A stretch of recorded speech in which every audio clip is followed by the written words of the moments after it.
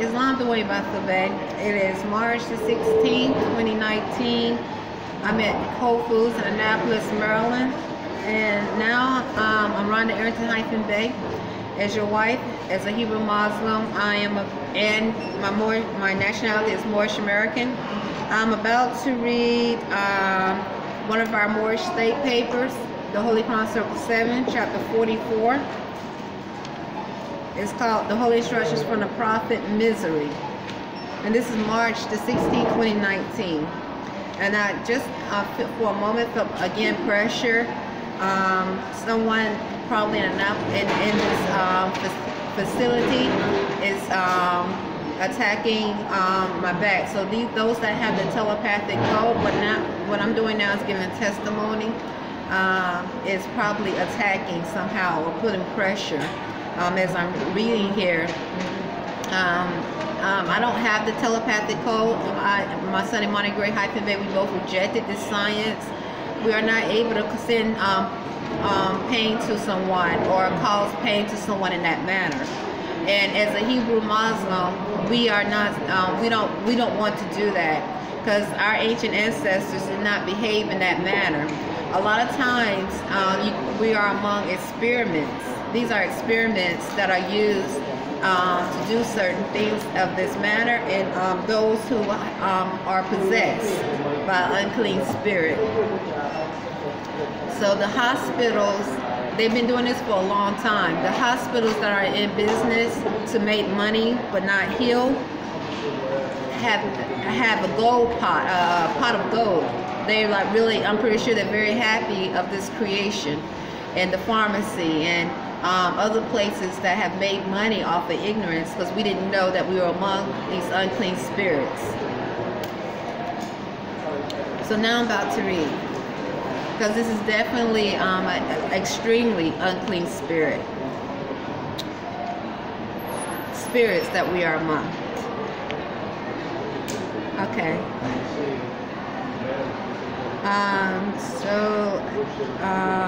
I'm reading the Holy Quran Circle 7, chapter 44. And once again, this is as Moorish American. This is one of our Moorish American state papers.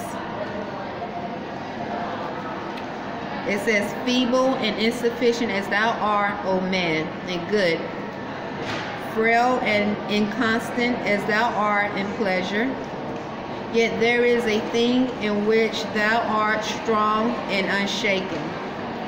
Its name is misery. It is the character of thy being, the prerogative of thy nature. In thy breast alone it resides. Without thee there is nothing of it. And behold, what is its source but thy own passions? He who gave thee these gave thee also reason to subdue them. Exert it, and thou shalt trample them under thy feet. Thy interest into the world, is it not shameful? Thy destruction, is it not glorious? Lo, men adorn the instrument of death with gold and gems, and wear them above their garments. He who begat a man hide his face, but he who killeth 1,000 is honored.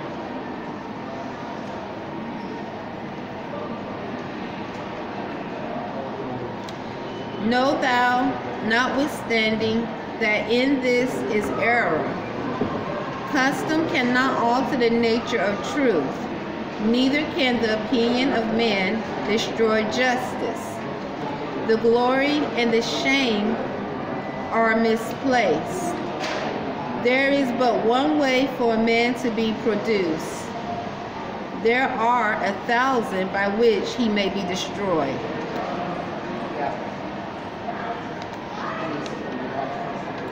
There is no praise or honor to him who giveth being to another, but triumphs and empire are the rewards of murder. Yet he who hath many children hath as many blessings, and he who hath taken away the life of another shall not enjoy his own. While the savage curse the birth of his son, and bless the death of his father, doth he not call himself a monster? The greatest of all human ills is sorrow. Too much of this thou art born unto. Add not unto it by thy own perverseness.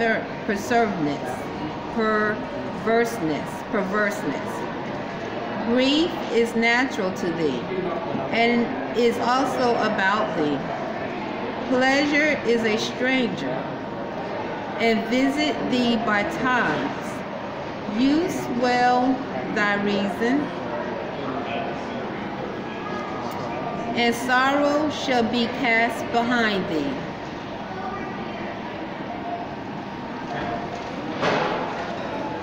And the visits of joy shall remain long with thee. Every part of thy frame is capable of sorrow, but few and narrow are the paths that leads to delight. Pleasures can be admitted only simply, but pains rush in 1,000 at a time.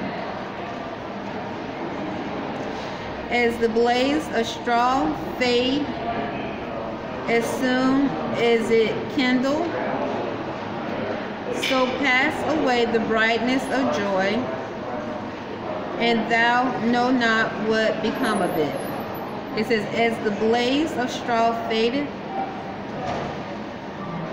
as soon as it is kindled, so pass away the brightness of joy, and thou know not what become of it.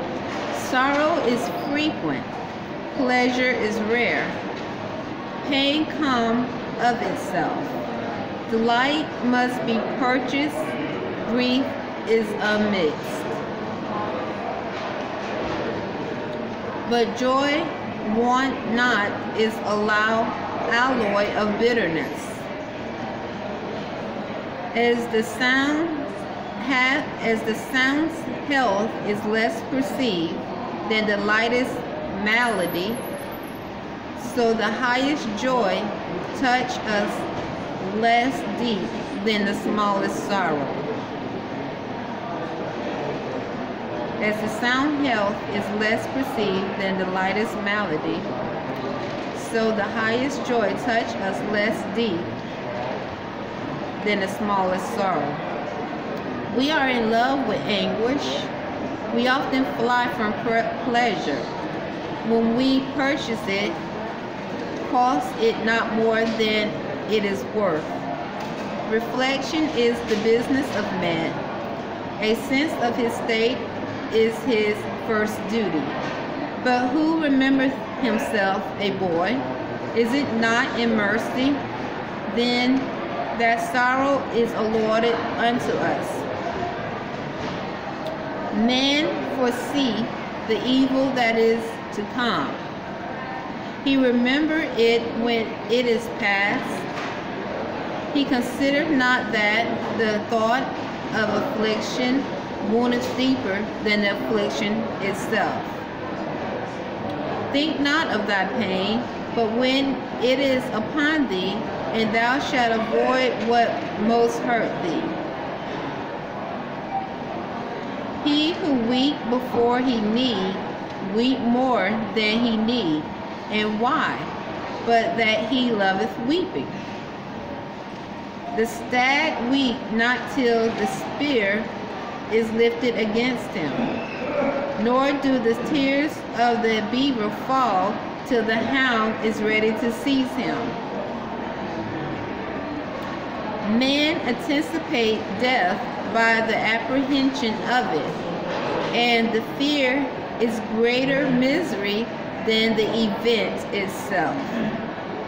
Be always prepared to give an account of thy action, And the best death is that which is less premeditated. It's long. Wisdom. I'm going to read a part of this again. It says, sorrow is frequent, pleasure is rare, pain comes of itself. Delight must be purchased, grief is unmixed. But joy want not is an alloy of bitterness. As the sound's health is less perceived than the lightest malady, so the highest joy touch us less deep than the smallest sorrow. We are in love with anguish. We often fly from pleasure. When we purchase it, cost it not more than it is worth. Reflection is the business of man. A sense of his state is his first duty.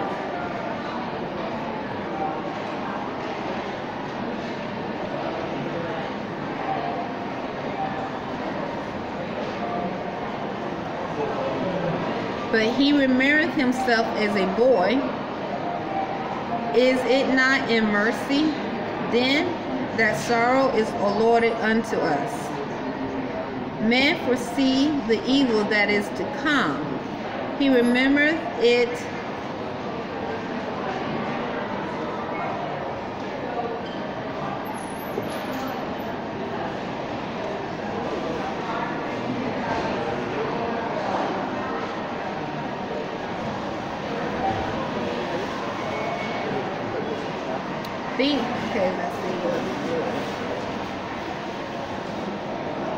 He considereth not the thought of affliction woundeth deeper than the affliction itself.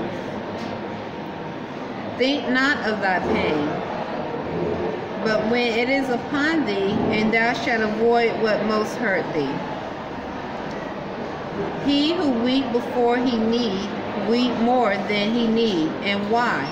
But that he loved weeping. The stag weep not till the spear is lifted against him, nor do the tears of the beaver fall till the hound is ready to seize him. Men anticipate death by the apprehension of it, and the fear is greater misery than the event itself. Be always prepared to give an account of thy actions, and the best death is that which is less premeditated. Okay, so that is 44 of the Holy Crown Circle 7, one of our Moorish American state papers. Now I'm going to read chapter 10.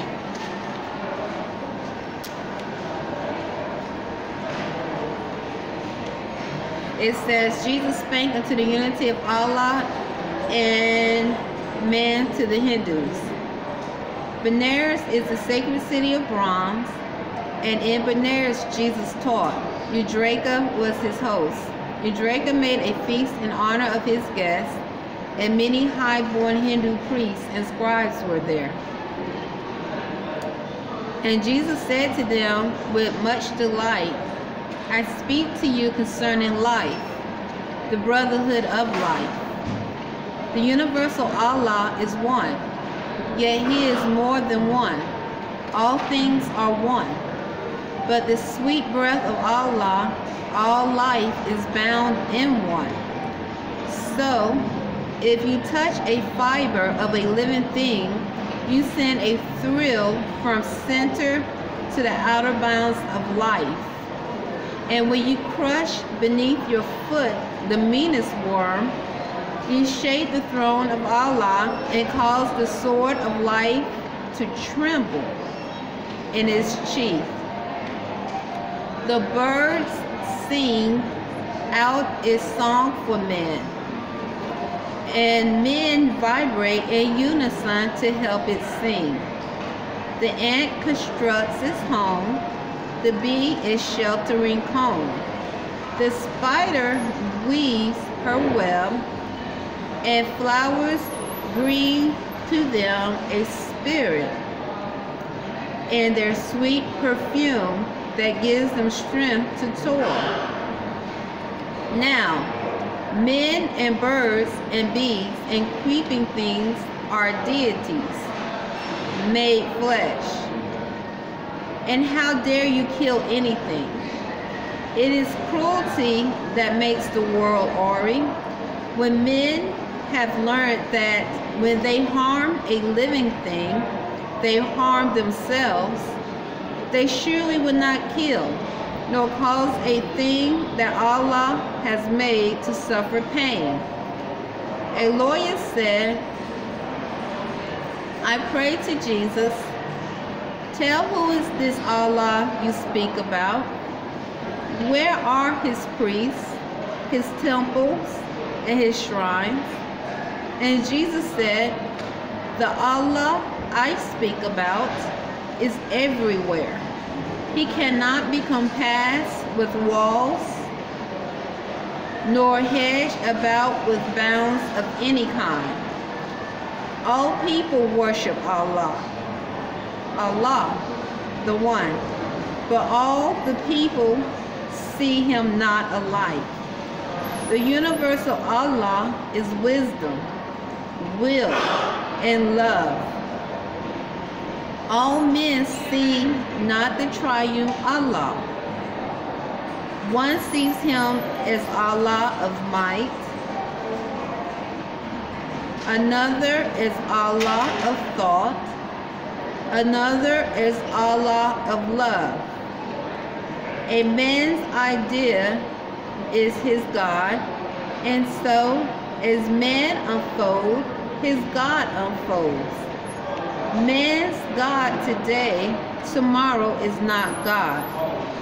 The nations of the earth see Allah from different points of view, and so he does not see the same to everyone. He does not seem the same to everyone. Man named the part of Allah he sees, and this to him is all of Allah. And every nation sees a part of Allah.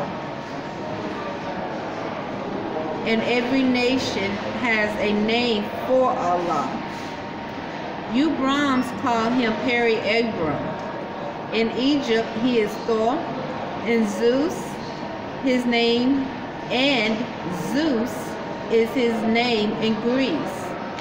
Jehovah is his Hebrew name, but everywhere his is the causeless cause, the rootless root, from which all things have grown. When men are afraid of Allah and take him for a foe, they dress up their men in fancy garbs and call them priests, and charge them to restrain the wrath of Allah by prayers. And when they fail to win his favor by their prayers, to buy him off with sacrifice of animals or birds. When man sees Allah as one with him, as Father Allah, he needs no middleman, no priest to intercede. He goes straight up to him and says, my Father, God, Allah. And then he lays his hands in Allah's own hand. And Allah is well. And this is Allah. You are each one a priest just for yourself, and sacrifice of blood Allah does not want. Just give your life in sacrificial service to the all of life, and Allah is pleased. When Jesus had thus said, he stood aside. The people were amazed, but strove among themselves. Some said, he is inspired by Holy Brahm, and others said, he is insane, and others said, he is obsessed. He speaks as devils speak. And Jesus tarried not. Among the guests was one a tiller of the soul, a generous soul, a seeker after truth, who loved the words that Jesus spoke. And Jesus went with him, and in his home abode. Okay. Islam. It is March the 16th, 2019. Someone has slightly tried to attack my genital in a sexual manner as I was reading my Moorish American state paper. I don't know. Simultaneously in Annapolis, Maryland, I heard someone say stop. They did it very slightly. So sometimes once again, when you're dealing with unclean spirits, and they start to hear something spiritual in reference to righteousness, they will behave in such manner.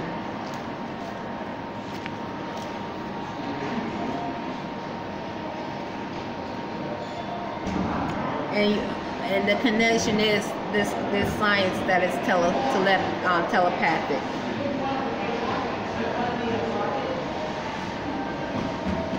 Okay, so that's it for that reading.